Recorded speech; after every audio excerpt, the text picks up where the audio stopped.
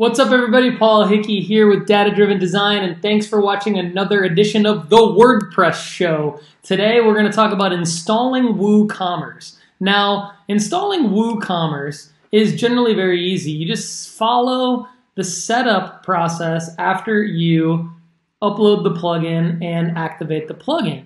However, they have added several steps to the process, and you can see here that now, instead of just the basic store setup information, there's all this other information. They want you to set up your payment gateway. They want you to set up your shipping. They want you to set up your jetpack. They want you to set up everything related to shipping. Taxes they want you to set up.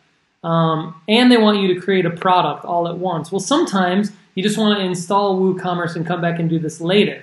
So if you skip the setup process and return to your dashboard, basically what happens is it doesn't always put in the required pages. The required pages are obviously the cart page, the checkout page, the account page. Terms and conditions is optional, but you should have a terms and conditions page. So what I'm going to show you how to do today is actually go in and make sure that you have these pages accounted for if you skip the WooCommerce setup process.